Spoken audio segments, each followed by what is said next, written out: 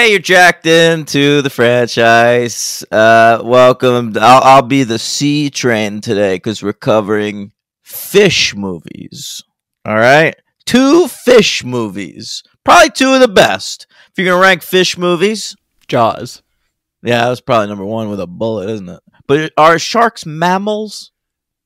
Yes. There you go. So it's not a fish movie; it's a mammal movie. You know, my girlfriend tried to get me on this. I said we were going to be watching fish movies, and she said Free Willy is a good fish franchise we could cover. I said no, that's a mammal franchise. Yep.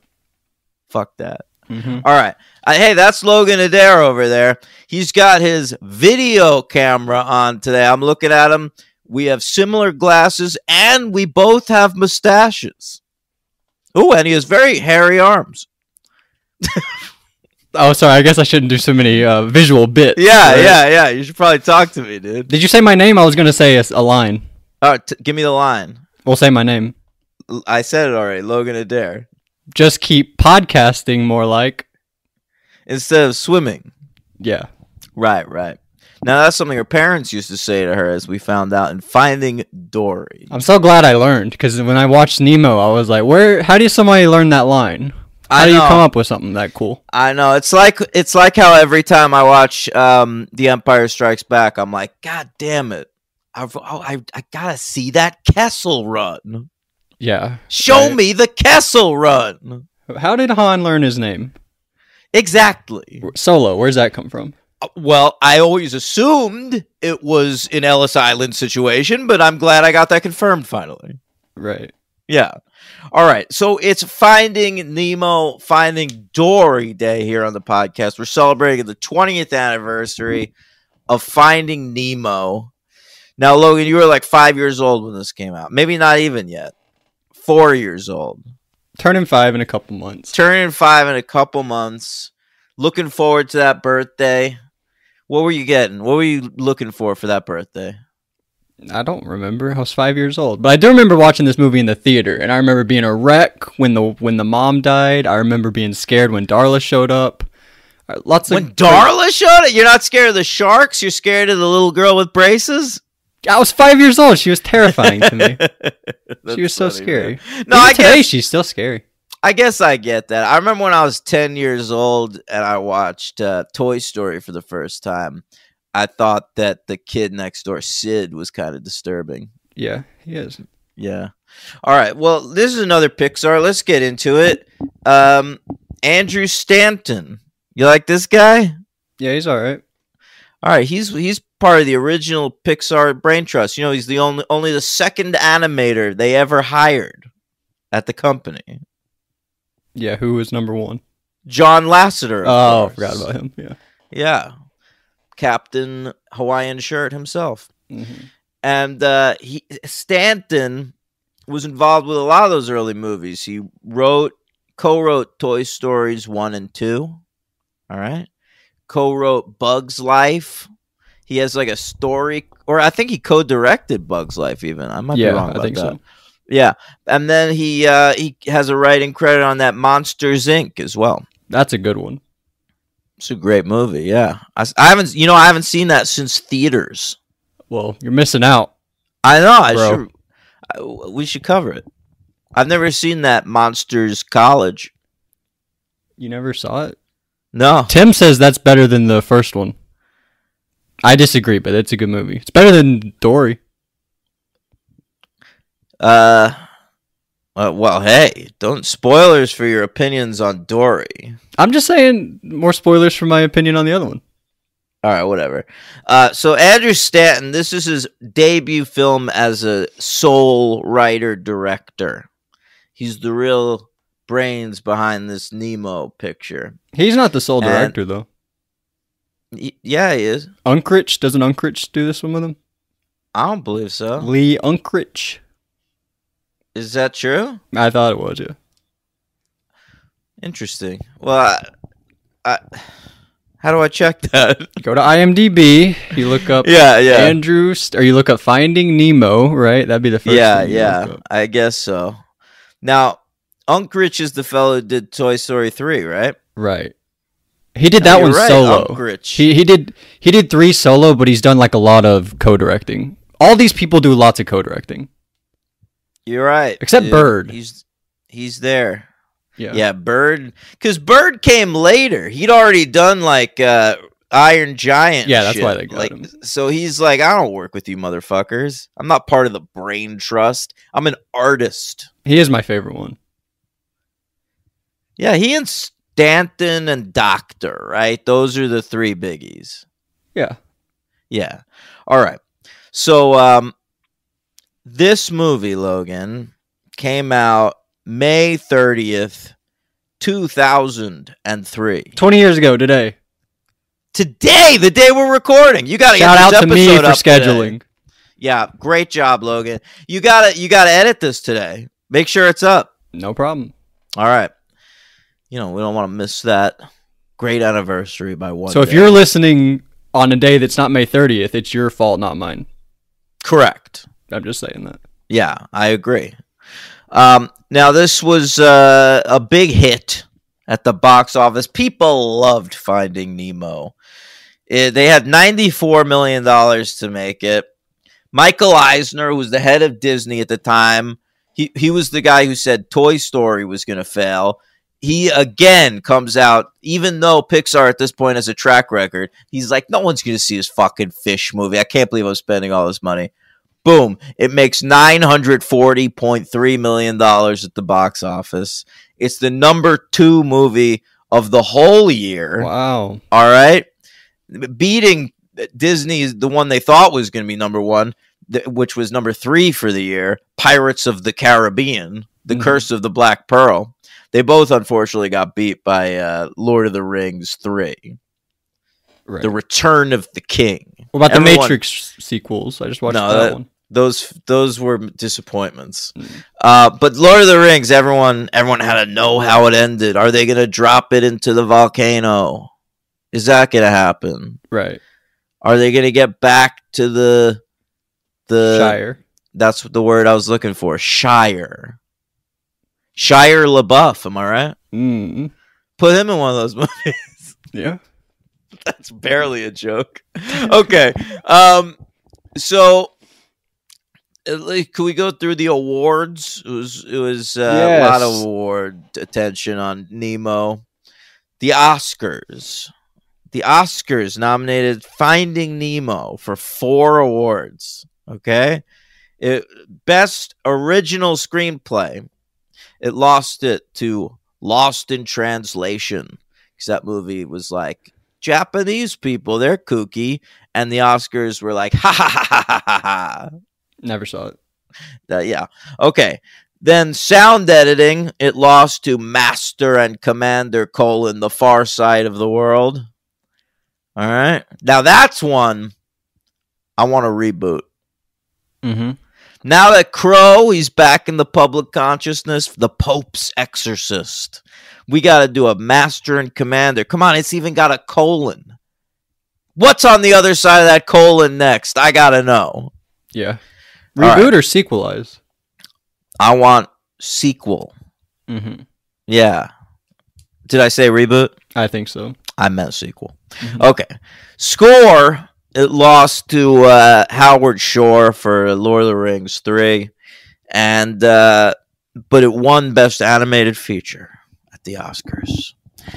Over at the BAFTAs, they nominated it for screenplay, but it lost that to The Station Agent, Tom McCarthy's film. That's got the dink in it. Right. Golden Globes, it lost Best Comedy to Lost in Translation because Japanese people are so fucking funny, dude. They do karaoke, all right? And they look different from us, and they eat very weird foods on the street. Mm-hmm. All right? All those things are true. And then the Saturn Awards, it won Best Animated Feature, and it lost music and writing to Lord of the Rings. But how about this? Remember I told you, like, the Saturn Awards, they're like the only awards shows that consistently give out like acting awards to motion capture performances. Like, I think Andy Serkis won for Rise of the Planet of the Apes or something. Sure. How about this? Ellen DeGeneres won Best Supporting Actress for her vocal performance in this movie. All right. That's wild. Yep. All right, Kids' Choice Awards, loved it. They gave Ellen Best Voice. They gave the movie Best Movie. Unfortunately, they lost in one category, Logan. Best Fart of the Year. Now, of course, those Pelicans were nominated. I can see why they didn't win, because it's not a real fart. They just the bomb thought, going off. Yeah, they Fake thought fart. somebody farted. But I'll tell you what, Kangaroo Jack, that was the winner. Have you seen that movie? A long time ago, yeah. Do you remember any great farts in it? No, not really. I remember one time where they feed the kangaroo a pepper, and he's all freaking out because he ate a hot pepper. He might have farted at some point in that scene. Maybe. Hey, did Grown Ups 2 win for their con snart or whatever it was? I Do you don't remember know. that? It was like a cough, sneeze, fart. Oh, yeah, I do kind of remember that. I hope they won. To compete with a shark. Right. So if a listener out there really knows the movie Kangaroo Jack well, can you please send me a clip? Or perhaps just describe it. I want to know what fart beat Finding Nemo. All right. What if it was just Jerry O'Connell? Just a Jerry O'Connell. I think that would be great. I could picture Jerry Two O'Connell Scream actors, performing right? a Anthony Anderson, hilarious Jerry fart. O'Connell. I guess they got Anthony Anderson before he was in Scream. Right. Yeah. You think Kangaroo Jack's wearing that that fraternity necklace? Yes, I do. Oh man. All right, the MTV Awards. I want my MTV. Thanks, I forgot about that. And I got to see it live. All right, Ellen, she was nominated for Best Comedic Performance, and she lost to Jack Black in School of Rock. Oh, that's great. Yeah. And it was nominated for Best Movie. Lost to you know who should have won Supporting Actress? Joan Cusack for School of Rock. Yeah, man. That doesn't make any sense. Yeah. All right. Lord of the Rings won Best Movie at the MTV Awards. Even MTV was giving that movie awards. Isn't that crazy? It's a huge the deal. MTV audience was that into Lord of the Rings? Yeah. I saw Pirates was also nominated. I would think that's the MTV winner for Best Movie. Or Matrix. They seem like pretty edgy, right? Yeah, but see, everyone was disappointed by those sequels, man. I wouldn't be surprised if I went back and Matrix won that year, like the original. Oh, I'm sure it did. Yeah, or Fight Club. Fight Club. That's true. Well, I think Fight Club kind of caught on later. I remember seeing that in theaters. Like, people weren't that into it. It got kind of mixed reviews. Became a classic a couple years later.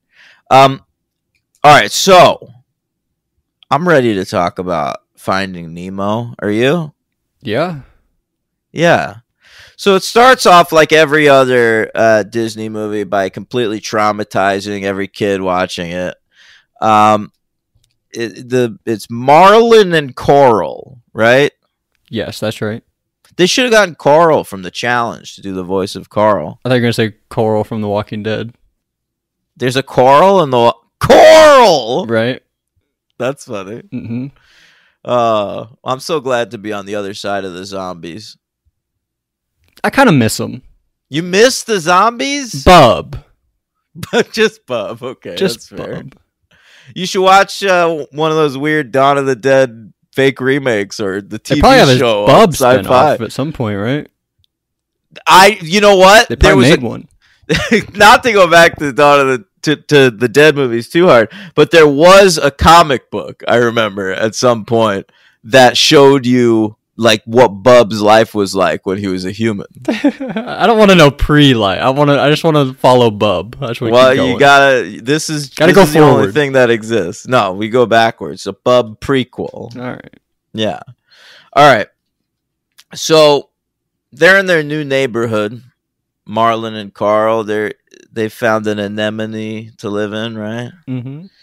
And but then they go outside. Oh my God. No, where did everyone go? I'll tell you where everyone went. They're hiding from a really scary fish. Very scary. Very long, sharp teeth. Yeah, I wouldn't want to mess with him. I wouldn't either. And they don't either, but see, he's going after their eggs. How many eggs did they say they had? So many. So eggs. Something like that. So great touch that he's like, I want to name them all Marlin, and we can like half Marlin, half Coral. She's like, one Nemo, and then that's the one. It's just great. That's a great touch. It's great writing. Honestly, I gotta say, for some of this movie, I was thinking, and I'm still kind of on the fence. Like, this is kind of a 5. Like, I might give it a 4. I'm between a 4 and a 5, but like, it is great. It's great, but I definitely have problems with it. It feels a little video gamey. Yeah, I know what you mean, because it's just sort of like a series of calamities. Right, but what else would you do? It's just you're going across the ocean to find your son. You would run into these certain things, you know? It makes sense, but also it's a little bit of a problem. Not really, but if you're we have to nitpick the movie, and that's one of the problems. But I think the character work here is so goddamn good. I think so many of the vocal performances work really well. I think that up to this point, it was the most beautiful Pixar movie. Yeah. Only to be topped, I think, by Andrew Stanton in Wall-E. Yeah, I knew you were going to say that. Yeah. You think even still? I think Wall-E's their best movie. They haven't topped Wall-E. All right. I mean, I that's not my favorite one, but that's fine. But best looking, you think Wall-E's still the best looking one? I haven't watched it in a long time, but Incredibles 2 looked pretty awesome. I yeah, think that might be the best looking one. Incredibles 2. Incredibles 2. Bird, baby. That's a wild opinion. Yeah, well, I'm a wild guy, bro. You are, dude. You're crazy. All right. So they, the fish kills the mom and Soul looked cool. Remember Soul? Oh yeah, that did look good. You're right. How about that? I'm looking forward to that new Elemental. Oh, that looks so cool. I saw the trailer when I saw Guardians. And yeah, me too. That looks so good. It's like Inside Out, but with elements. Yeah, I'm into it. Yeah. I like when they do that. Soul, Inside Out. This one, it all feels like a piece of the Pixar ongoing philosophy. Yep. Yeah, Pixar's great, man. Yeah, Pixar is good. DreamWorks is bad. Yeah, get it right or Dan will be mad. That's me, Dan. So what happens? They save one egg. The mom dies. Marlin and Nemo. That's the family now. And Marlin, Albert Brooks. All right. I read that originally they you know how Shrek, they like recorded the whole thing with like Chris Farley. Yes. And then they recorded the whole thing with Mike Myers, and then he was like, let me do it again, but Scottish. Yes. In this one, they recorded Marlin with Willem Dafoe. Wow. I never knew that. He was Willem Dafoe was Marlin. And then they were like, that's horrible. It's so Dafoe-y. They were like, we need him to be like sweeter or something. So they recast him. They got Albert Brooks, which is like kind of an achievement in and of itself, because Albert Brooks doesn't work that much. He's amazing though. He's amazing. Like, I saw Ellen got nominated for all those awards for voicing Dory. I mean, she's good, but she's just doing Ellen. She can't really do the emotion. Yeah, you're right. I know. Which is a problem in the next movie when it's like Ellen do the emotion. Yeah, it's Ellen the movie. Yep. But Albert Brooks, I mean, he's one of the best actors and filmmakers in comedy ever, and he can do emotion because his comedies were all about emotion, defending your life and fucking real life. Those are the only two with life in the title, but those are the ones I thought of. Lost in America. That's Lost in America. That's a great one. Yeah. Okay. What next, Logan? It's the first day of school. Wake up. 5 more minutes, right? He wants 5 more minutes of sleep. Yeah. And then Dad wants 5 more minutes of sleep. I'd forgotten that Nemo's got that crippled fin. Yeah, you forgot that? Yeah. That's another. I mean, the dad is like really overprotective. That's a big part of the story. But I forgot that part of that. I mean, because I remembered that like the mom and all the other eggs died or whatever. So like that's a reason to be overprotective. But also like Nemo can't swim as fast as other fish. He's got a little cripple fin. Yeah, you gotta be protective of him. Don't know what's gonna happen. I like when he meets Willem Dafoe, the character Willem Dafoe actually played later in the movie, and Willem Dafoe's like, "Never stopped me," and he's got a crippled fin too. Mm-hmm. Should I be using the word crippled so much? I think you've already done it. I think you could do it for fish, right? I'm not referring to like a guy in a wheelchair. They showed Dory at one point, by the way. She has stuff on on her side. Do you remember that? No. Marlon's looking at her and he notices she has like marks on her side. Was he checking out her ass? No, that's not what happened. And then at the end of the movie, I went back to before in the movie and was looking at if those marks showed up, and they were not there. So I don't know what that was all about. And that's not even a plot in Finding Dory or anything. I don't know. I don't know. I have no idea what you're talking about. Well, then keep going. Okay. Continue. All right, so the first day of school, they've got a teacher named Mr. Ray, and he's a stingray, isn't he? Mm-hmm.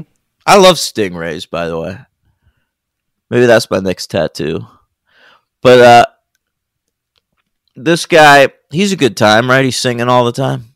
Oh, it's the first day of school. It's the first day of school. Yeah, he's always singing. Yeah. I like, I'm such a baby sometimes with these movies because, like, I laughed at a lot of stuff that was just, like, goofy sounds. Like, in Dory, anytime, like, they were doing that whale voice, it made me laugh.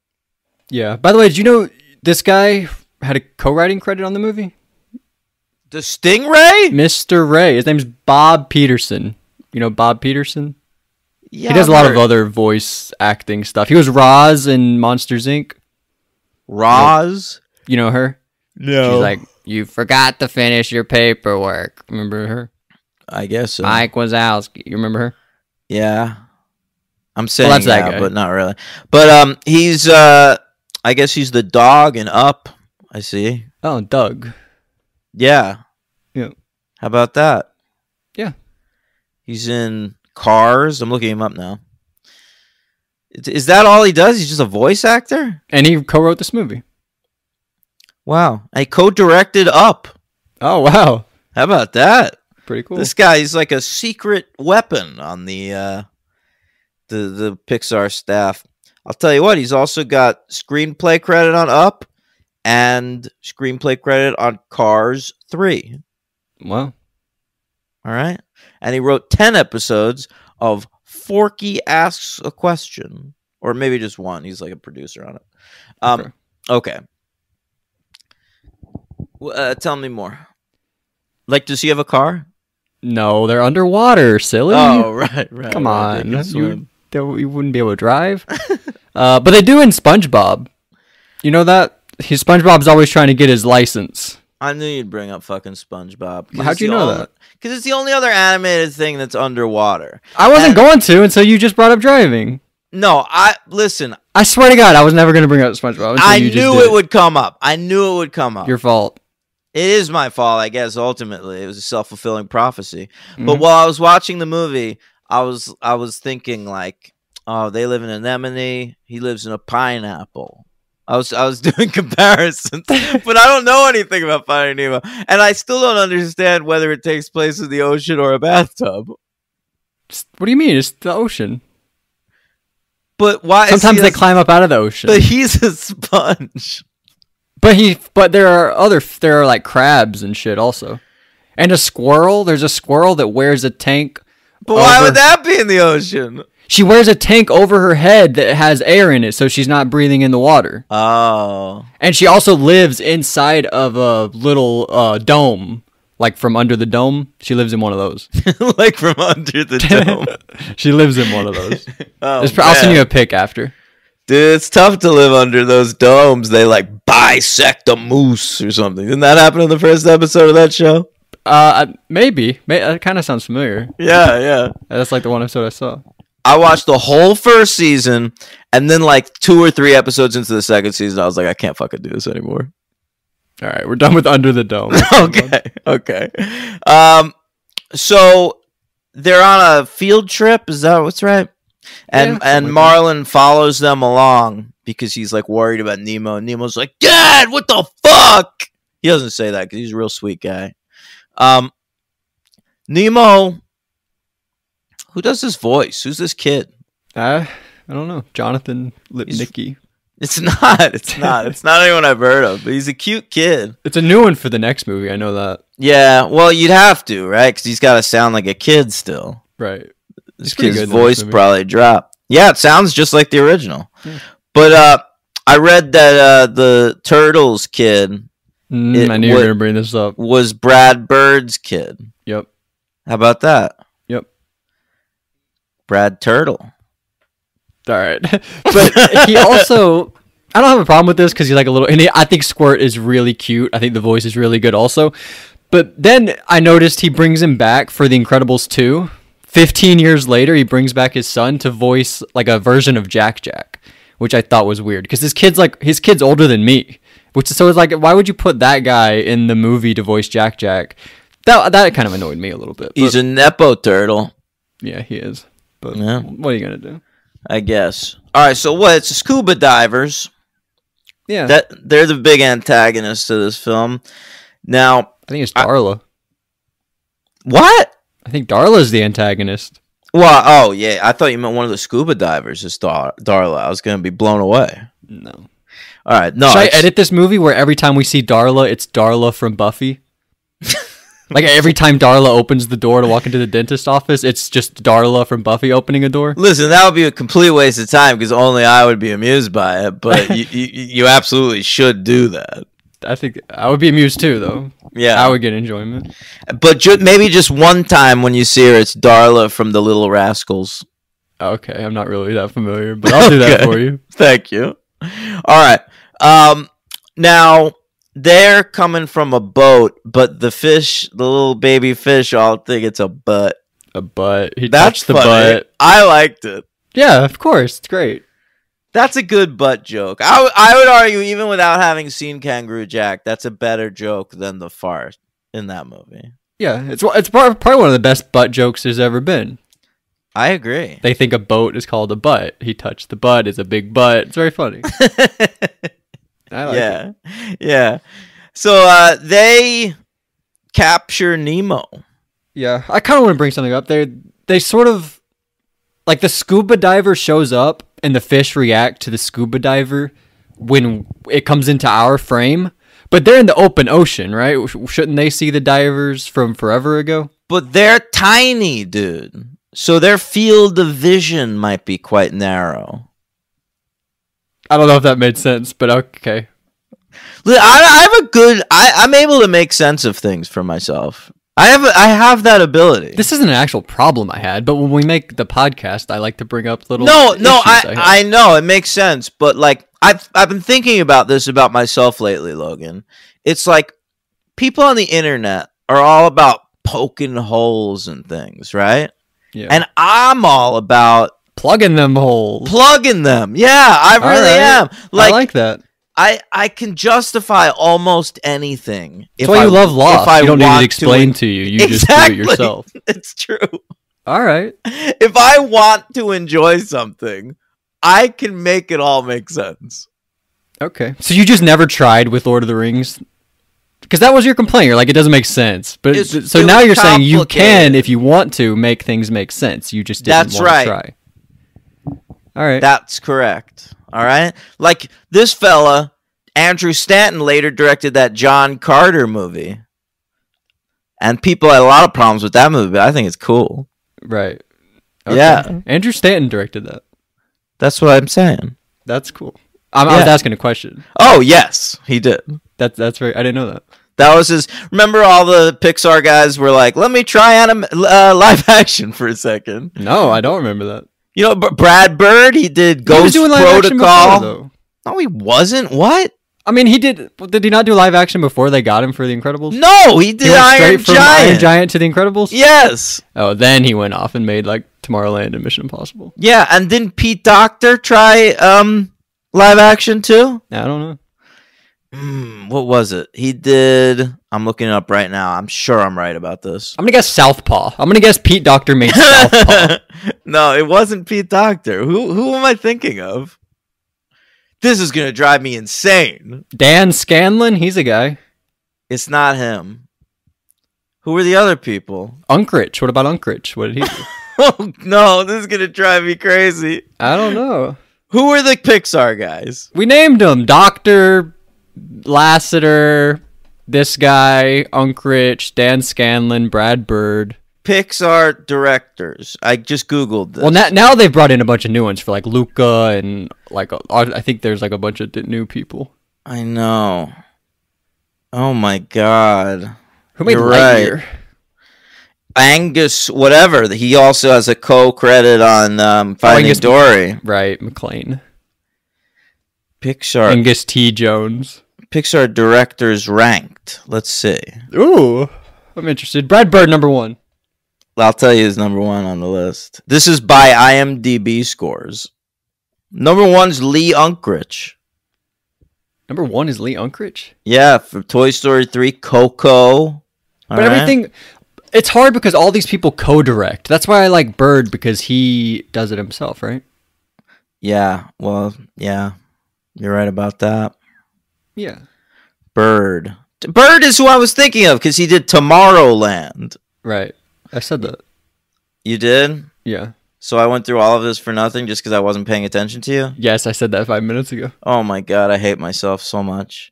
All right, so Nemo's gone. Marlin's distressed. He's running around. Swimming around. Yeah. And he doesn't know what to do. He's following that butt. And then he runs into Dory. And Dory's I've never loved the character design of Dory. Why not? It's weird. That's the last thing I'm going to complain about is what the fish look like. I just think like great. The clownfish look. Every time I see one of those fish, I'm like, "Oh, Dory." Oh, I guess you're right. Well, you do that anytime. Like I remember, I took my nieces to the aquarium and we saw clownfish, and both of them were like, "Nemo." Yeah, of course. Yeah, that's what you do. So, what's your beef? I don't understand. It's not an iconic enough character. Not iconic enough. Yeah, I feel like it's definitely iconic enough. Is it? Remember on the Ellen show, she was like, "Let's make it where I can make Finding Dory." She was like campaigning forever to make Finding Dory, and then she did. Is that true? I don't know. I feel like it was. I feel like she campaigned really hard for it, and God. And then we as Americans were like, "Yes, we want more Dory." I feel like you're underestimating the power of Dory, to be honest. I think I am too. I think it's just because Ellen, she's fallen so out of favor. And I gotta say, I was an Ellen fan at some point. I liked her HBO comedy special. I watched every episode of her first sitcom. All right, not her second one so much. But when she came out, you were done? No. She came out in the middle of the first one. Right, so the second one, you were like, I'm no longer watching because she's gay now. No, but I watched the last couple seasons when she was gay on the original. I just watched the pilot of the second one, and it wasn't very good, so I didn't watch it. All right. I got canceled after one season. You ever watch her talk show, though? No, and that's the thing. I've seen clips from the talk show, and every time I don't know, it's cringy to me. Yeah, and you could tell, especially going back now, watching, people point out, they're like, you can tell this guest looks awkward on The Ellen Show, and it's like a clip, and it's like, yeah. A lot of people seem very awkward on The Ellen Show for some reason. I don't know why. I know, but her reputation for so long was as the nicest lady in Hollywood. Always dancing, right? She always danced in the crowd. And then it turned out she was a real piece of shit. So, Ellen, her rep with me, I mean, I don't think about it too much on a macro level, but, for me, for the last 20 years, all I've seen her in is clips of her dancing like an idiot. And when she was on American Idol, and she was the worst judge in American Idol history. For what? A whole season? Yeah, because she doesn't know anything about music. She did a whole season on American Idol? At least one. Maybe I didn't two. know that. Well, do you know what season? I remember they would have like special guests, but I don't remember her. No. She was a straight up judge, dude. It was like Simon Cowell, Randy Jackson, Paula Abdul, Ellen. Oh my god, I don't remember this era of American Idol. Yeah, dude. I watched more than you did, so I definitely saw it though. And you don't remember this? I don't remember that. I remember there was another girl that was. I remember the only word she knew about singing was pitchy. So sometimes she would say that a lot. Pitchy, a little pitchy. But other than that, everything was great. Yeah, I don't remember this. All right, hang on. I'm Googling Ellen DeGeneres American Idol. She was on season 7. That's the David early. Cook season. Ellen DeGeneres was a judge for the entire David Cook season. Yes. I've been Mandela affected. I didn't know about this. Wait. Hang on. You Might wrong? not be right about this. Oh man. Might not be right about Was this. Nicole Scherzinger a judge for a season? It was in season 7. Wait, Okay, she was a guest judge on season 7, but she was full judge season 9.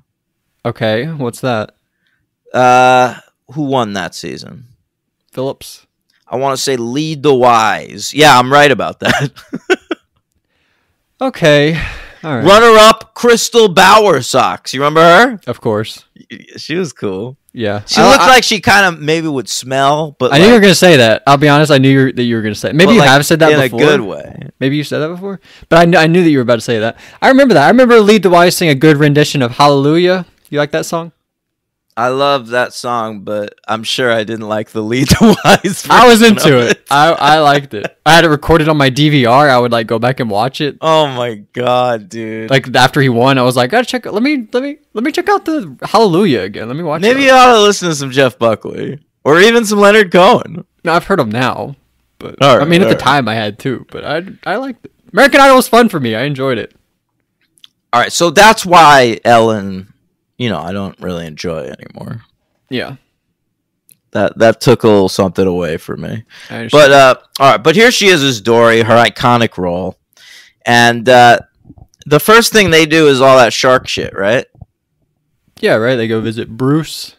His name's Bruce. Do you get that reference? Yeah, right, Jaws? Yeah, that's right. Bruce the shark from Jaws. Yeah. He So- was and Spielberg's lawyer, right, guys? Was he? That's why, yeah, he named this shark after his lawyer. I don't remember Bruce. that. I just remember that was the name of the animatronic shark. There you go. But let's this is like it's like an AA joke. I enjoy it, yeah. Yeah, they don't want to eat fish. Fish are friends, not food. And they have like commandments or whatever. And they have to like or steps, and they have to bring fish to the meeting. I liked this whole sequence. It made me laugh a lot. Yeah, I like it. Did you know who the other fish were? No. Yeah. Well, I've never really recognized their voices, but Eric Bana is one of them. And Whoa! then the guy, I don't know his name, but he's the gyro captain. Same year as Hulk, by the way. That's right, same year as Hulk. The gyro captain from that second Mad Max movie I just watched. He's the other guy. Okay. Whatever his name is. Spence, is that right? I have no idea. Bruce Spence? All right, so meanwhile, Nemo, he's over in a dentist's office. Right. I love the setup of the dentist's office. How about the Buzz Lightyear toy? Did you see that? Yeah, I've always known about that.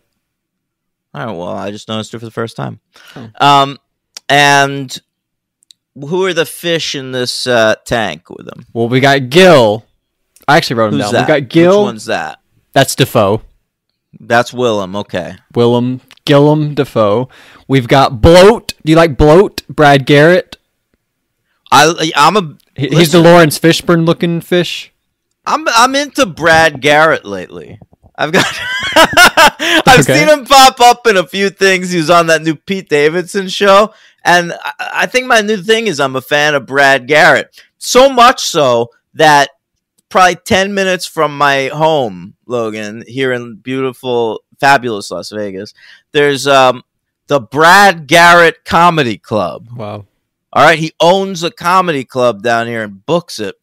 And maybe I'll go see Brad Garrett live. How about that? All right. Would that be a fun thing for me to do? You have got to be the judge of that. You're the big fan. I think so, though. As long as Ellen's not the judge, am I right? Yeah, great job. Thank you. The other famous people, Stephen Root played Bubbles. He's the guy that's obsessed with the bubbles, I think. Two news radio regulars in this one fish tank.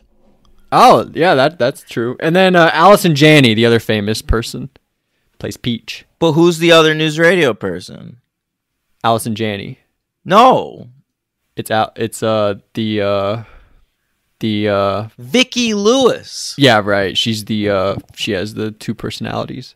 So she's famous to me. Right. I like her. I like her too. I had a crush on her as a kid.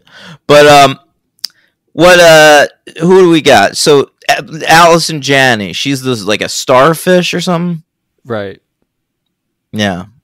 There's like a French guy floating around too. Mm-hmm. Cleaning everything. Yeah. Oh, and there's a bird, right? A pelican that sort of hangs out by the window sometimes. Nigel.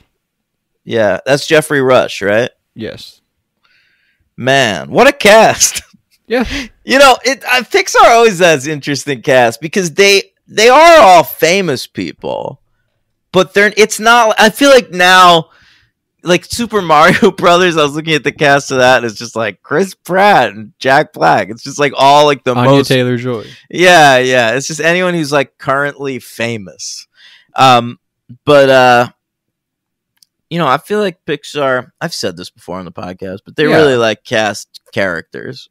Yeah, absolutely. I think that one of the best examples is Craig T. Nelson. I think, and Holly Hunter. I just love The Incredibles. I think. And Ed Asner in Up. Yeah, whatever. That's fine. Michael Keaton as Ken. That's a great one. That's a great one too. Yeah, great one. You're right. But yeah, I mean, I agree. And of course, everyone's favorite, Tim Allen. Yeah, I mean, he is great. Yeah. All right, what do we got next? Walk me through the rest of the movie. Turtles. Oh, I wanted to bring something up. I think it's a little bit convenient how they find the mask. They're just like hanging out with the sharks, and they're like, "Oh, the mask that dropped out of the boat is down here. That's cool." It is. It is convenient. But they haven't gone very far from the site, so it sort of makes sense. And it lets them go to like the bottom of the sea where there's crazy creatures. I love bottom of the sea creatures, dude. Yeah. There's a fish down there, Logan, that sucks the blood of other fish. And do you know what scientists call it? No. Vampirus toothus. I was going to say like Vampiro or something, but Vampirus toothus. That's a real fish. Yeah, I didn't know about that. That's terrifying. I'm probably never going to go in the ocean again. That fucking kicks ass. Like, the ocean rules, dude. Like, I was watching Finding Nemo thinking not enough movies take place under the ocean. Yeah. Well, you going to go see the new Little Mermaid? I guess not. I feel like you can't talk shit unless you're going to go watch that movie. You're right. But, like, you know what? I was thinking, like, that movie Underwater or The Meg. Like, there should be more movies where, like, there's like, science labs under the sea. I agree. We don't have enough of them. I think that's a good idea. Get on that, Hollywood. I guess Aquaman. That's one. That's true. Yeah. That's December, right? Aquaman 2, The Legend of the Ten Realms. I just made that up. Yeah, I just started liking Jason Momoa, so they can start getting me to hate him again. That's right true. Away. That's true. All right, so is the turtles before or after the jellyfish? Definitely before. Okay. So we meet the turtles, and I always liked this turtle part. Yeah. I don't know about you. And I was surprised to find out that the main turtle, Crush, was voiced by the director. Because I'm usually very anti this. Edna Mode. Yes, I was anti Edna Mode for sure. Brad Bird doing the voice of that. I read that he just put it in as a temp track, and then they were doing like test screenings, and the turtle was scoring really high on the test screenings, so they left it alone. Okay. Who would, if you weren't gonna have the director, who would you have play this role? Because I have an amazing replacement. Jack Black. No, check this out. Why do you ask me and then you just completely turn down what I have to say? Well, I thought maybe you'd say the right answer. Oh, okay. So you already had the right answer. Yeah. Gotcha. Who is it? This would have been an amazing comeback vehicle for the Weasel, Pauly Shore. Honestly, yeah, that is the right choice. I fucked up. That's the right pick. He would have fucking nailed this. That's a great job. Oh, I don't know It's why. a shame. It is a shame. Why is no one hiring Pauly Shore for stuff? Is he all right? Did he go off the deep end or anything? I don't know. He's a maniac, I guess, but like he still exists, right? I have no idea. There's all this reevaluation going on. Like for a long time, critics hated Adam Sandler, right? But then he won like that award, like the Kennedy Center Honor for Comedy or whatever. And everyone looks at like Billy Madison, Happy Gilmore now. They're comedy classics. All right. Why has the same thing not been done for Pauly Shore? Maybe they're just not as good. I would argue they're amazing. Yeah, I mean, I don't know. I haven't seen enough of them to. I mean, I saw the one. Well, you just saw your first Pauly Shore movie. You watched Encino Man, yep, and you loved it. I wouldn't say that. I liked it. I thought it was good. But I thought Brendan Fraser was the best part. But I was impressed. Like I really loved his voice. I think you're right about the voice part. He would have been great, especially for this type of character where he's like sort of like a stoner type guy. Yeah, he should have voice roles. Because he probably looks weird now. Like, looking at Pauly Shore as, like, a 50-something-year-old man would probably be weird. But sure. I'm sure he still sounds the same. I've heard him on podcasts. I can confirm. Yeah, that's a great choice. Thank you. Great job. Okay, so what's next? I don't know. Probably go back to what they're doing. Oh, don't they initiate him into, like, your shark bait? Ooh-ah, right? Yeah, I've never been a big fan of that. Yeah, me either. But they have to you have to know that they all get along and like him, I guess.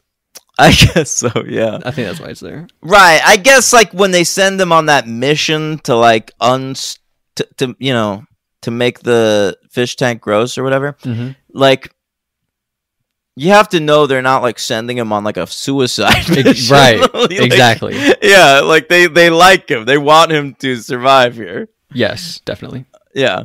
All right. So after the turtles, there's jellyfish. Jellyfish are beautiful. So that's that. The animation on that part's great.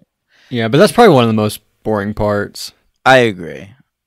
All the bouncing. Mm-hmm. It's just okay. Yeah.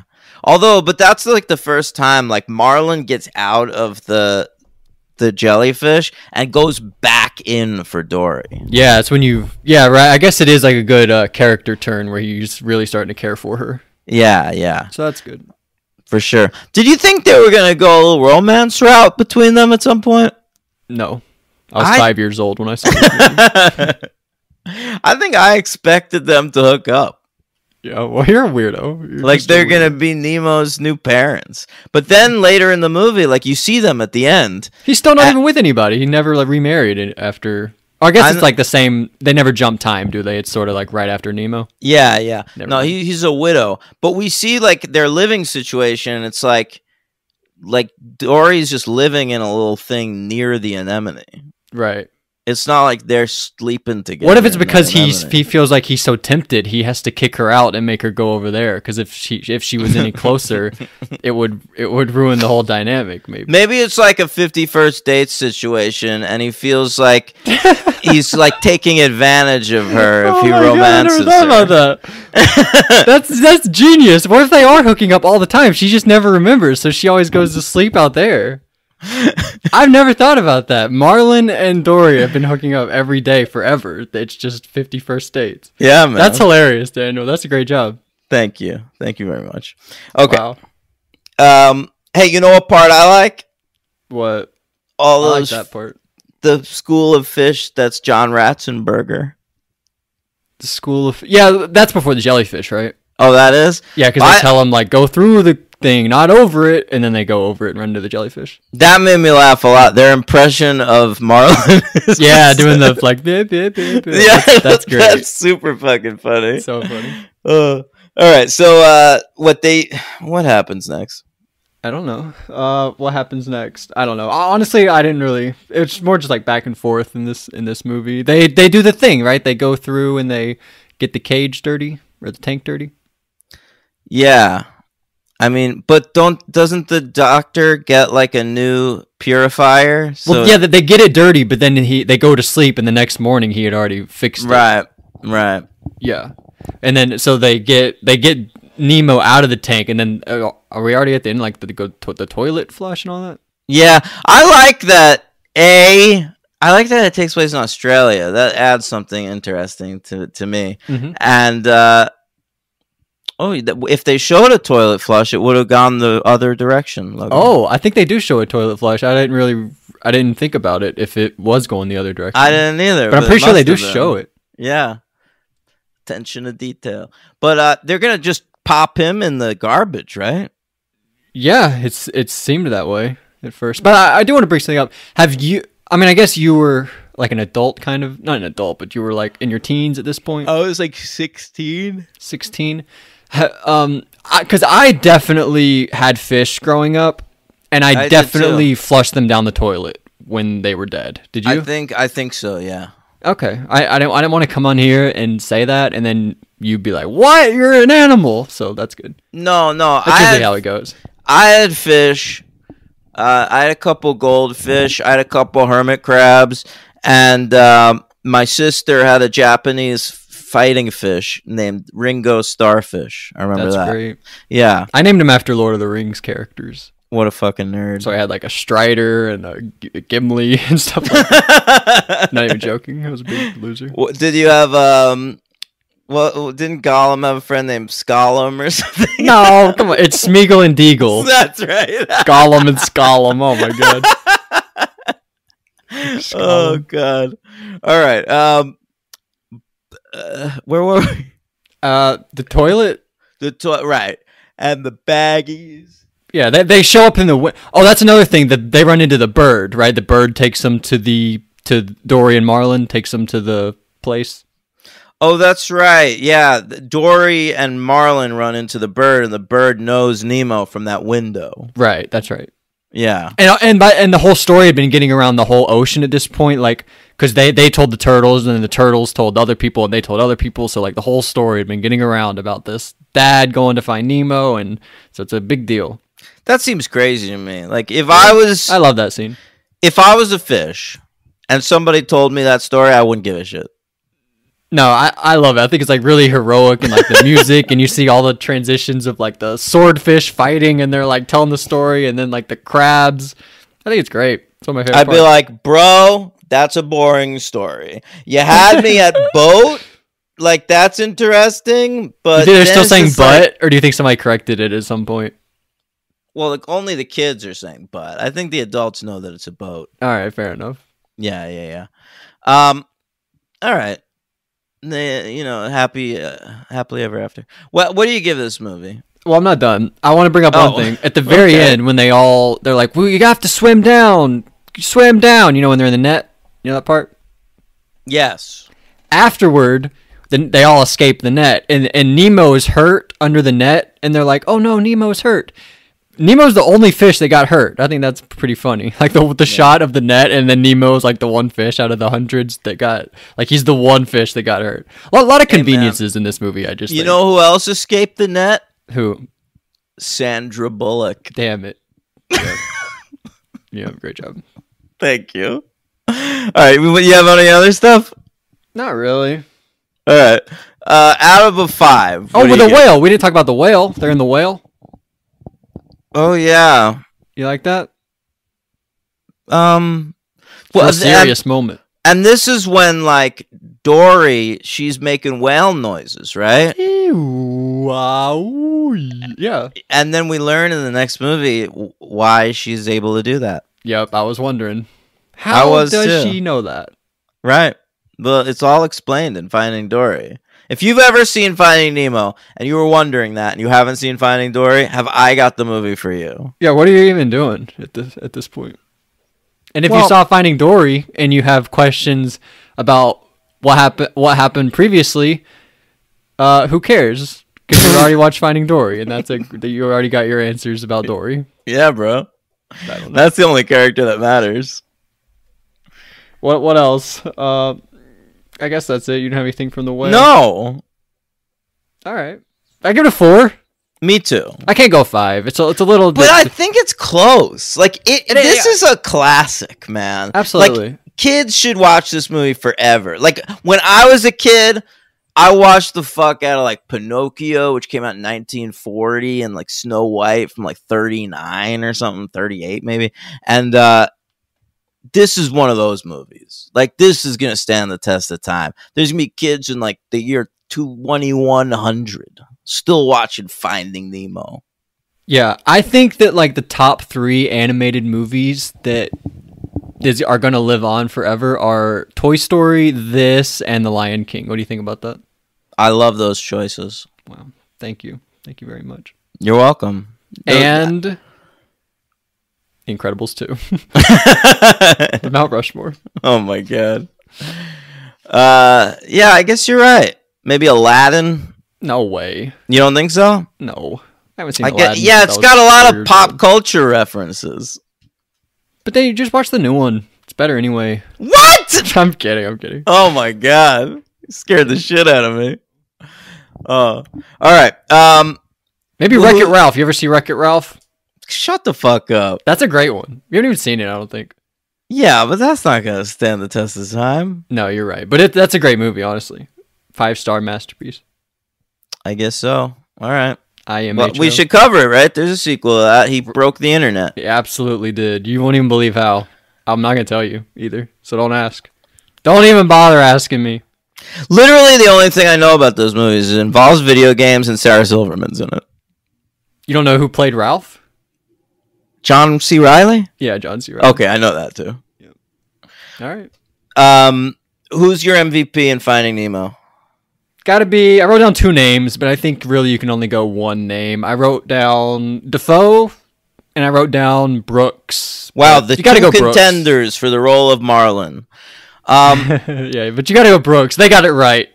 I think Brooks they did. As well. Yeah, Brooks gives such a lived-in performance. Like you really only care about any of these fish because Albert Brooks is so goddamn good in this movie. Great. That's the great point. Yeah, that's it. You just hit it. He's the center of the movie. Yeah. You don't care about anybody without him. Absolutely. And who's the LVP of Finding Nemo? Well, L for a reason. Ellen DeGeneres. Oh my god, you're straight up going Dory LVP? She's just the one who, anytime she had to deliver anything emotional, I did not buy it for a second. Bro, that is outrageous. What are you going to do? I don't know. I'm looking at the cast right now, but I thought everyone else was really good. That doesn't seem possible to me. What are you gonna do? I mean, I thought about it. I thought about like Squirt because it's Bird's kid, but I love Squirt. I think Squirt's great. Yeah, the sharks are good. The dentist, Darla, Jeffrey Rush or Jeffrey Wright, whichever one he is. I forget all the time. Jeffrey Rush. Jeffrey Wright's a black fella. Oh, all right, he's from the Batman, right? Yeah, but I don't know. I don't feel comfortable going Ellen. What are you gonna do? It's like a Buffy episode where everybody's good. You don't know who to go with, so you're like, Giles. Bringing up Buffy on the main show. Sorry, I just watched an episode this morning. I know, and one of the best episodes. Really? Well, in my opinion. Okay. We'll talk about it in 2 days, I guess. Mm-hmm. How about? What do you got? Maybe who's Gurgle? I don't know. There, I'm going with Gurgle. What? Look up Gurgle at least. Who voiced Gurgle? Austin Pendleton. Who the fuck's Austin Pendleton? I've heard that name. Exactly. He's in the fucking tank, but nobody remembers who he is. I'm telling you. He's a little Gurgle. He's a little cute purple guy. I'm gonna go with Gurgle. Yeah. Can you see Gurgle? Yeah. I was looking at him on my own phone, but thank you. Yeah. He's cute. I like Gurgle. But whatever. So Gurgle versus Ellen. Let me know who got it right. Okay. Yeah. Now, let's talk about Dory, huh? Yeah, let's do it. So your least favorite character in Finding Nemo, they're like, let's make a whole movie about her. Exactly. And that's sort of the problem with this movie, in my opinion. Okay. Andrew Stanton back to write and direct. He has little co-guys in this one, though. Victoria Strauss is his co-writer. I don't know where the fuck he dug this lady out from. She's like a TV staff writer. The last thing she had worked on was 2008. She wrote a few episodes of October Sky. All right, you know what she's got upcoming? Which I don't. What? Oh, Tinkerbell. I read that. Yes. Yeah. You know what I'm about to say or no? No. A previous screenplay from Buffy's own Marty Noxon. Wow. Pretty cool, right? Marty wrote you cannot stop talking about Buffy the Vampire Slayer. Was that just something I should have not brought up? No, it's good. Yeah, Marty Noxon, cool. The writer of the episode you watched this morning. Absolutely. Yeah, but October Sky was this like it canceled after 2 seasons J.J. Abrams show. All right, and Laura Prepon, I believe, was the lead of it. Okay, with blonde hair for no reason. Okay. That's Donna, right? Donna Pinciotti. Right.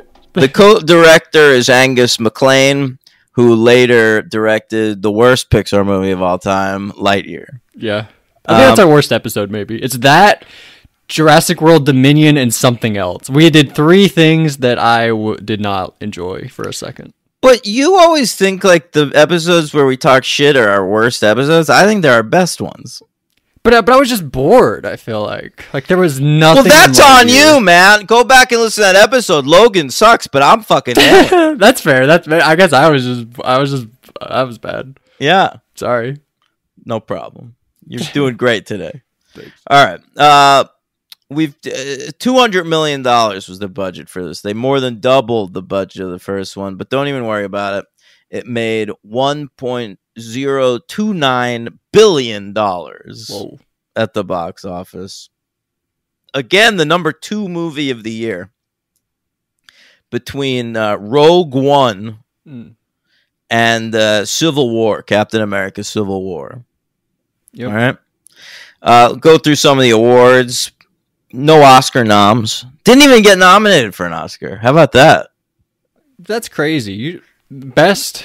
Really? They always get nominated, Pixar. I know. They usually win. They didn't even get nominated. They shunned this one. That's crazy. Let's see. I'm going to look it up. 2017 Oscars. What was this was actually a big year, wasn't it? This was like, I remember they had, it was like Moana and Zootopia and... It's not Moana. Moana was like 2012. What are you talking about? Wasn't it? Moana? Am I wrong about this? You're a crazy person. No, I am wrong about this. Okay. Moana, Zootopia, and Kubo and the Two Strings. Though I remember those were all big animated movies that year that nobody knew what was going to win. Can you name the other 2 nominations? No, that's all I got. My Life as a Zucchini. Okay. Never even heard of that. And The Red something. I lost track. Hang on. All right, so it is kind of crazy. The Red Turtle. So it is crazy this didn't get nominated still. Not nominated. Spots. But the BAFTA's nominated, but it lost to Kubo and both strings. And the People's Choice Awards, they loved it. The people love it. Best movie, best voice or whatever, Ellen. Kids' Choice, best animated, best Ellen. Saturn Awards, best animated. Teen Choice, best comedy and best comedy actress, Ellen. All right, people loved Ellen. All over the place. Yeah, but how about this? The Image Awards. Remember I told you about the Image Awards? No. The Image Awards? Yeah, dude. Do we have a theme? We should get a theme song. You should text Henry, ask him for an Image Awards theme song. Oh my god, it would be so offensive. But the Image Awards are the awards. It's just black people are eligible. Oh. All right. or maybe just people of color. So I talked about this a while back as we were covering something, maybe The Best Man, that was nominated for like a bunch of Image Awards. That's the one black thing we ever covered. That's not true. We've covered other shit. True. That we covered Friday. Oh, not me. I was talking about me. Oh, you. Yeah. Well, we've had to whiten up the show since you got here. Right. Barbershop, is that a black thing? Of course it is. We gotta do that. There's only one white guy, and there's a token white guy in the cast. Who's that? I don't remember who plays him. You guys didn't even do Black Panther. Or we didn't, I guess. Because that second one came out when I was doing it. Yeah. Anyway, keep going. All right. Image Awards, I noticed that this was nominated for an Image Award. Mm-hmm. Okay. Idris Elba, who plays one of the sea lions in this film. Mm-hmm. Both sea lions, by the way, played by wire actors. Idris Elba, who played Stringer Bell, of course, and Dominic West, Detective Jimmy McNulty. Okay. But Idris, he was nominated for Best Voice in an Animated Movie, and he lost the Image Award. Do you want to know who won? Martin Sheen. It's only black people. Oh, yeah, I forgot about that. Jada Pinkett Smith. No, how about this? Idris Elba for his work in The Jungle Book. Oh, my God. Why? Nothing came out that year? It's all, you don't know. It's only black people eligible. That's all they had. They were just Idris Elba voicing animated people. He's not even that great. But people love Idris Elba. All right, hang on.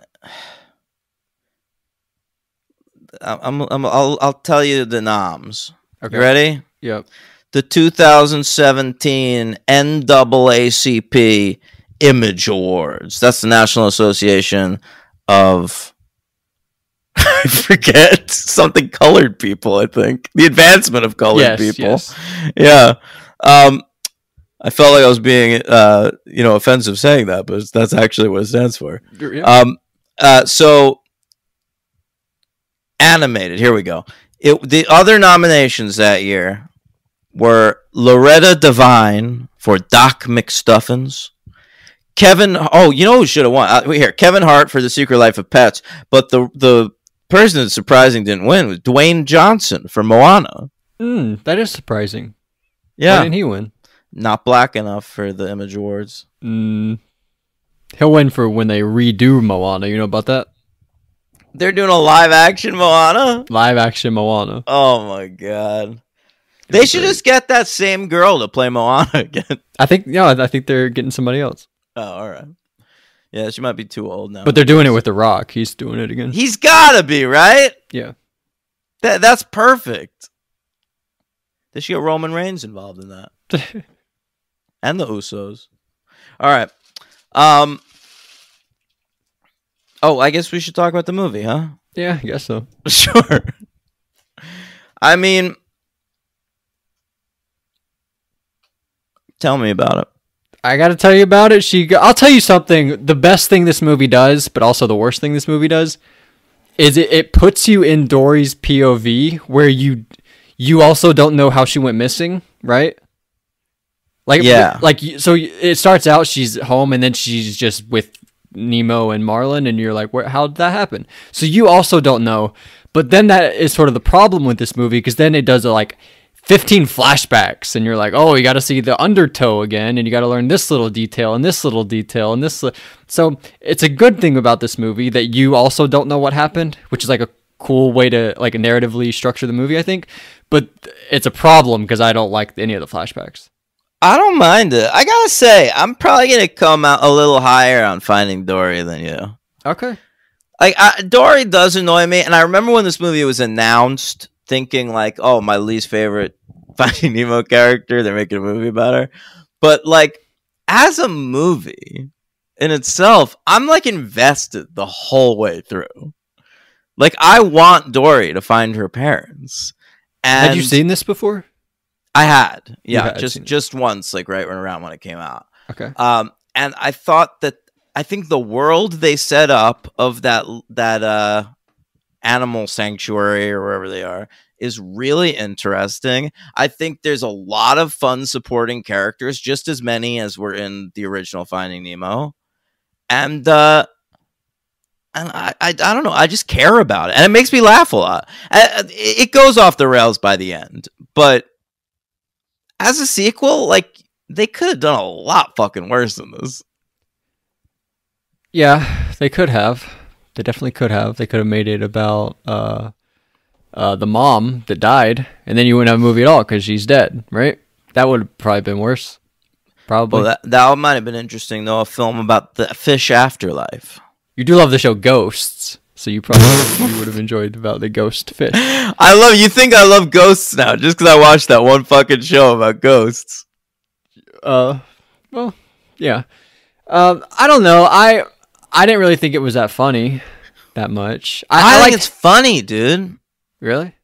Dude, the stuff with Ty Burrell as a beluga whale, and when he's doing the echolocation, that made me laugh every time, to the point where like I started feeling stupid that it made me laugh every time. So a couple times I tried not to laugh when he did it, and I still laughed. That's funny. I didn't like that because that's during the whole like truck race scene, and I just find that all really boring. I want the movie to end at that point. She'd found her parents. Now we're doing an extra. It's not all during that though. They set it up earlier. But that's like when he learns how to do it. That's when he's when he finds them in the quarantine. That's when he learns how to do it. And he's like teaching Dory how to go through the pipe. Like, oh, you're gonna run into someone, and it's Marlon. I guess you're right. I guess you're right about that. That shit. Yeah, I own it. I fucked up, but I don't know. I thought he was okay. I thought D from. By the way, lots of Modern Family. Hank also from Modern Family too. Yeah, Modern Family. Modern Family is the news radio of Finding Dory. That's funny. Yep. Yeah. I actually thought he was funnier, Hank. Ed O'Neill is great, and that's the breakout character of the movie. Like Finding Dory, Finding Hank is the real star of the movie. Yeah, that'll be the next one. I would be into it. I related to Hank. Hank was like, "You don't want to be in this box. Put me in the box. I'll go live off by myself in the little box." That sounds fun. I laughed a lot at his little camouflages too. Yeah, me too. He like camouflaged with that the cat. Yeah, that was good. But the banister. Oh yeah, there's one where he's like you think he's a Dory. Yeah, right? And that was good. Yeah, that was so cool. And there's one where he makes himself a potted plant. Yeah, lots of cool stuff. They do a lot with that. Is that a thing octopuses do? It's octopi, but sorry. yeah, they some of them, not all of them, but some of them have that ability. But octopi are, of course, one of the smartest animals in the undersea kingdom, and they can open jars.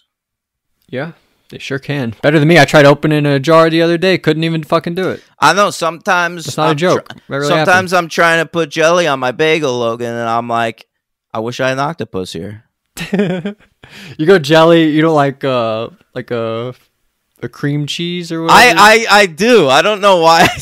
I've literally never put jelly on a bagel. Oh, you do cream cheese? That was just a bit. Yeah, cream cheese on a bagel. Very good. Yeah, no, it's always cream cheese, man. Yeah. And maybe a little lox. All right, I don't even know what that is. Well, I'm Jewish. All right, but I forgot what we were talking about, to be honest. But the jelly thing, I'm thinking about the jelly. Which favorite kind of jelly? I like grape. Raspberry. I think like the two choices people go to, grape, strawberry. You went off the board completely. I like strawberry too. Of course. Jams are good. Well, you say jam. You look all fancy and jam. I'm from New York. I say jam. Wait, what do you say? We were saying jelly the whole time, and then you're like, "Oh, jam's so good." Yeah, you like correct me that I was. I didn't even think about it, dude. I wasn't trying to be an asshole. That's all right. It happens all the time. It happens all the time. not often. Oh, all right. So what? Give me more.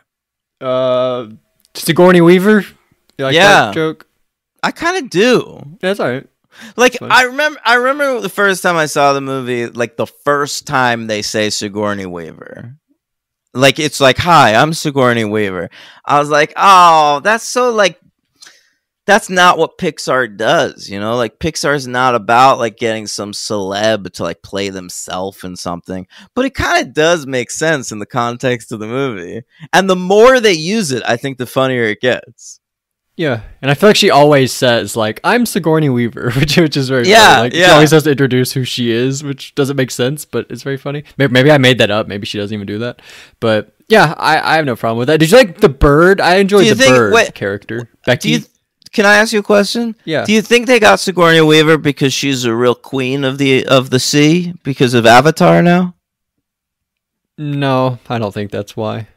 But it's Disney. They own both. I don't think that the Avatar. She's like the sixth lead in Avatar. Well, I haven't seen The Way of Water. Well, she's like the 8th lead of that Avatar, 9th lead of that. What number is Spider? 7. He's ahead of her, I would say. All right, got it. Yeah. All right, what were you gonna say? I forgot. Damn it. Sorry. Where were we? Oh, Bill the Bird. Becky the Bird. That's a funny bird. I like Becky the Bird. Becky the Bird's a cool That's bird. a good bit. Yeah, when they're in that bucket on the tree. And I like when they're in that fish tank and they're like, what would Dory do? And then they jump across I hate the thing. That. Well, I hate what you don't like that? What would Dory do is so stupid. Why? So dumb. I feel like Dory was his hero that saved the day in the first one. Now we're doing, what would Dory do? Well, it's because he feels bad about what he said to Dory earlier. Like, why don't you just forget about it? It's what you do best anyway. Yeah. I mean, I understand why he's doing it, but I don't know. It seems a little forced to me. Now, this is the Dory movie, so Dory's the hero. I don't know. If I was Marlon, like, I could never handle Dory. I would get frustrated with her constantly. Yeah. Well, that's why every day is a reset. That's why the dynamic's cool. She doesn't remember anything. Yeah, I guess. You could really treat her like shit, huh? Exactly. Yeah. She had no idea. Oh my god. All right, what else? I don't know. What happened? Well, give me more Dory. What about the touch pool? What's that? Oh, yeah, that's all right. You ever go to one of those in an aquarium as a kid? Barely? Like maybe? I very distinctly remember going to one of those and like touching on a starfish and being like, "Oh my god, that's what a starfish feels like." Yeah, I don't really have that. So they have one of those in this movie, and I love it. Like the villain is kids' hands. Kids are gross. It reminded me of the part in Toy Story 3 where they're all just playing with them, but they're all villains. Yeah. Like they're just playing with them how kids play with them, but to the toys they're all villains. It was basically that same sequence, it felt like. The kindergarten. Yeah. Or whatever. Mm-hmm. And then Dory's from I think it's called the caterpillar room. And yeah, I think you're right. The butterfly room. Yeah, you're right. But it's the open ocean. That whole section. Hey, how about the thing with the shells? Nah, bored me. What? So much of the shells. My mom likes the purple. All the shells. But the final reveal that like the parents were released back into the ocean and they just sort of like hang around right where they were released and they spend every day building shells in all different directions. Yeah, it's sweet, but we just talked like I really got annoyed by the flashbacks. Like I felt like there were so many flashbacks, and it took away from kind of any parts I was enjoying from the main movie. And so you didn't think Baby Dory was cute? She's very cute. She's definitely cute, but by the end I was just too bored by it to enjoy any of it. I felt like I gotta say I never felt bored watching the movie. Yeah. Yeah, I was engaged at all times. Okay. Fair enough. I was, man. The truck, I mean, there's times I'm watching and I'm like, oh, this is stupid. This strains credulity. Mm-hmm. But I can't say I was ever bored. I have a little complaint about the truck. They're doing the whole truck thing. And they see a boat. They're like, which way is the ocean? Which way is the ocean? And they see a boat drive by. And like, oh, that what must be where the ocean is. But if there's a boat attached to a truck, then that's only a 50% chance that that's headed to the ocean. The other 50% chance is it's headed home. right? Yeah. So these movies are very coincidental. That's all I'm saying. But that was just another instance where I thought. I mean, they do some shit in this truck that would make Dom Toretto blush. That's funny. Yeah, you're right. Yeah, it's ridiculous. Yeah, but what about all the otter stuff? That's cute. It's cute, but a cuddle party. That's great. It's fine. Cuddle party. Yeah. I don't know. Did you know who the parents were? No. Oh, well, I recognize Eugene Levy. Who is the mom? Elizabeth, what's her last name? Perkins? Oh, really? No, Diane Keaton. I was just kidding. What the fuck? Elizabeth Perkins was the mom in the first movie, I think. Oh, okay. She was... Oh, Diane Keaton. Wow. Yeah. Yep. All right. From your favorite movie? What, Annie Hall? Yeah. She played the titular Annie Hall. But she should have said, la-di-da, la-di-da. La-di, yep, that's right. Yeah. There should have been a funny sequence where she's trying to catch a lobster in this movie. You know what I'm glad about is... Oh, that's funny. Yeah. That was a great joke. That is a great joke. It just took me a second. Damn it. Because I was thinking about this great joke.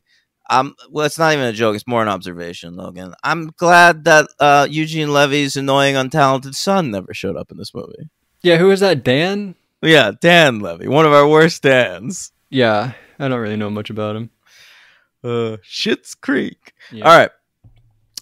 He's got the eyebrows, though, right? Yeah. Pretty thick really eyebrows. Hanging on to that, yeah. All right. What, you got anything else? Not really.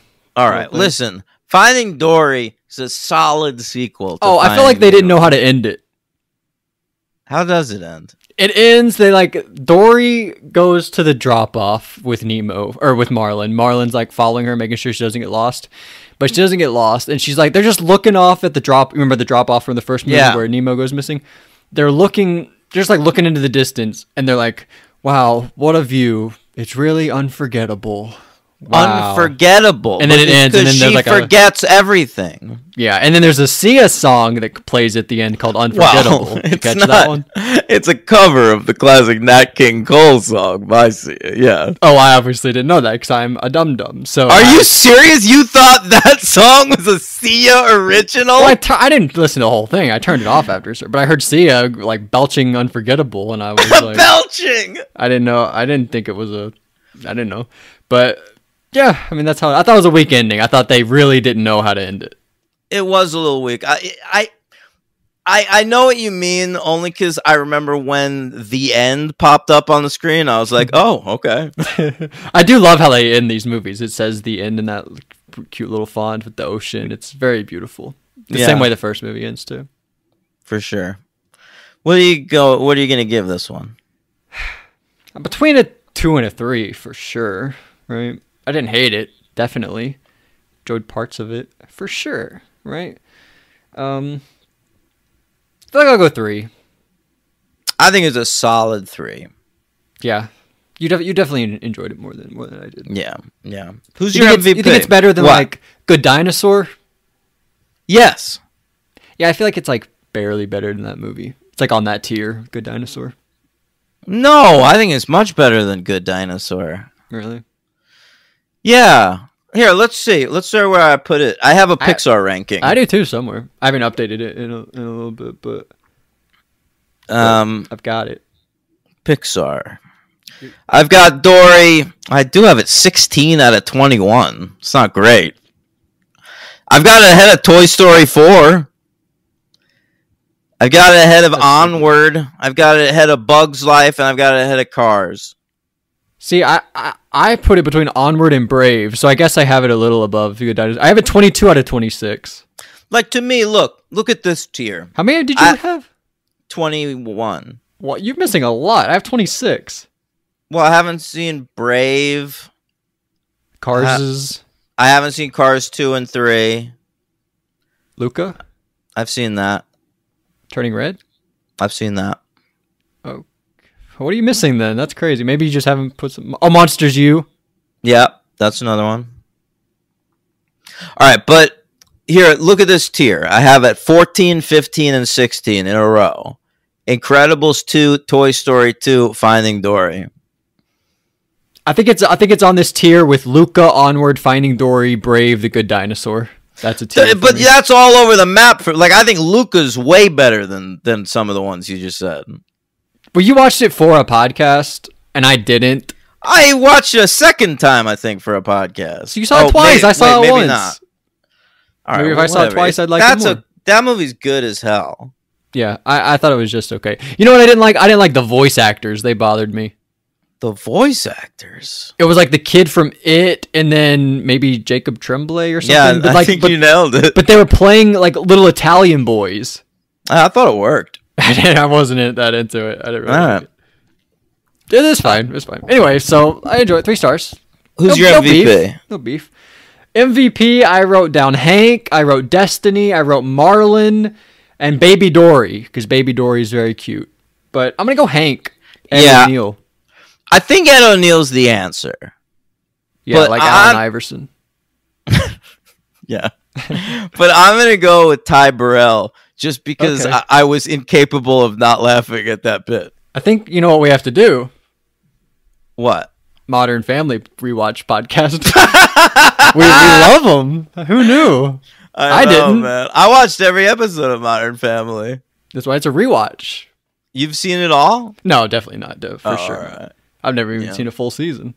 I couldn't even tell you any plot points or anything. I've seen a few episodes here and there, but could you? How many main cast members can you name off the top of your head? Cast members? Yeah, like all of them. Really? But not their character names. Oh no, okay. I know the cast for sure, but I don't know the characters. Got it. Names.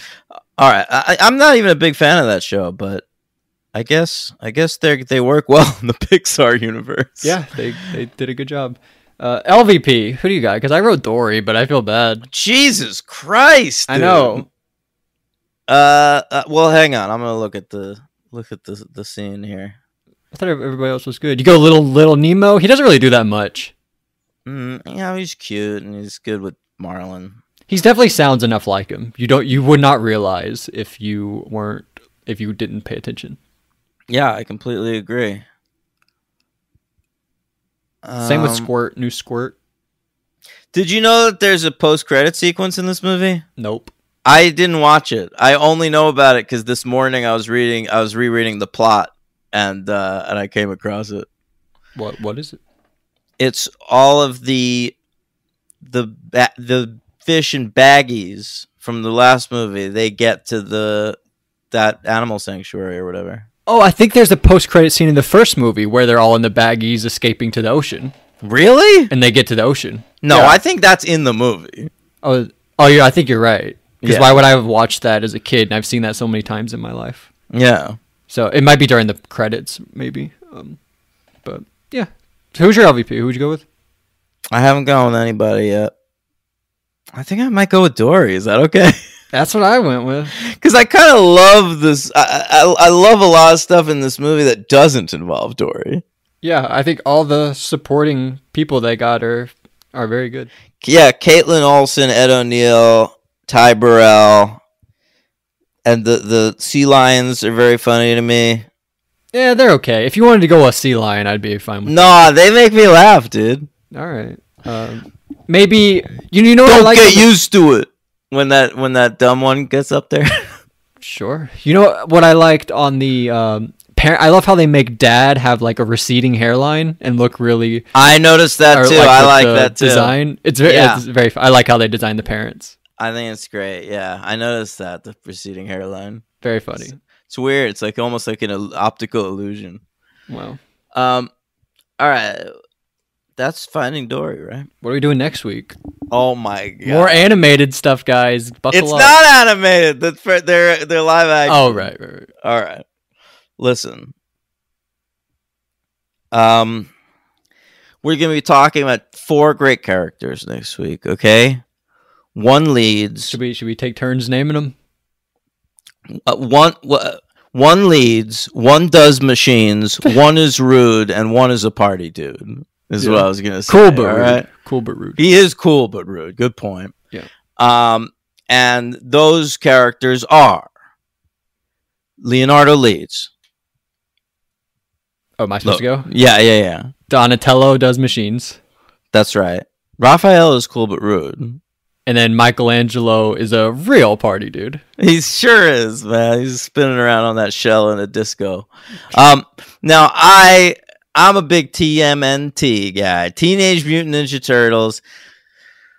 They were my childhood love. They were probably the first thing in the world I was ever like obsessed with. Wow. All right. I have like 1 million action figures. I saw these first 3 movies 100 times a piece. And we're going to get into them. We're talking next week about Teenage Mutant Ninja Turtles. Do you know the layout? How many are there? I know. There's 6 of them. So next week is Teenage Mutant Ninja Turtles and Teenage Mutant Ninja Turtles, The Secret of the Ooze. Of course, the following week we'll do Turtles 3, aka Turtles in Time, then and TMNT, which is the only animated feature that came out in theaters, and then finally week 3 will be the 2 Michael Bays. Only 2 of them, and then there's a new one coming out in a couple months. I Mutant think. Madness. Mutant Madness is the new animated one coming out in I think August. Seth Rogen's involved in some way, and honestly, the trailer I thought looked pretty good. I haven't seen it. It looked all right to me. Okay. So we're looking. Seth Rogen forward has a to new that. movie coming out with Rose Byrne, which I'm excited for because I think they're great in the movie Neighbors. I believe it's a TV series. Oh, it's okay. I didn't know. Yeah. That. But yeah. I think they're one of the great like comedic and like sort of charming couples of the last many years. I love them together in Neighbors. I agree. We should cover that because I kind of think Neighbors 2 is an underrated movie. I never saw it. Really? It's solid. Well, I was listening to this podcast at the time, and I was like, one day I'm going to take over for Henry. Henry's going to be gone. And so I didn't watch it at the time. Oh, man. All right. I knew. Well, we'll get to it, I guess. But yeah, I'm looking forward to that show also. But anyway, Ninja Turtles, they're the fucking best. We'll talk about all your favorites. Casey Jones, Krang, Shredder, Toka and Razor, Super Shredder, Bebop and Rocksteady, Baxter Stockman, Casey Jones, April O'Neil. All right? I think you already said those people. Okay. You definitely said Casey twice. Did I leave anybody else out? Anybody great? No. You got them all. My favorite's Raphael. Mondo Gecko. I don't know if he ever showed up in a movie, but he's a great character from the cartoon. All right. TMNT next week. It's gonna be Righteous or something. Cowabunga, yeah. What about, should we eat pizza during the podcast? Should that be a good bit? Man, that's a great idea because pizza? they loved pizza. Yeah, and we'll record from in a sewer. Maybe that'll be good. I don't want to go into a sewer because it smells down there, but maybe put a little echo on my audio. Pretend I'm in a sewer. I'll add a little reverb to it. Yeah. Maybe I'll do something like that. We're also doing something tomorrow, guys. We're going to rank, long time coming. I've been making this list for many weeks now of best part 2s, sequels. Oh, yeah, that's tomorrow. That's going to be a big list. I've seen like 300 of them. But ironically, not the second 300 movie. So that's tomorrow. We're ranking every part 2 of a franchise that we've seen. And stay tuned, patreon.com/thefranchise. For much more this week. That and Buffy, we're covering The Wish and Amends, 2 major eps. And then, of course, hey, I'm watching here. I'll tell you all about what I thought about what did I watch? That Love and Death with Elizabeth Olsen. I wanted to see the new Succession ended. That was a big deal. Succession. We'll talk about the end of Succession. I saw the new Nicole Holofcener movie, You Hurt My Feelings. So a lot coming down the pike here. The franchise.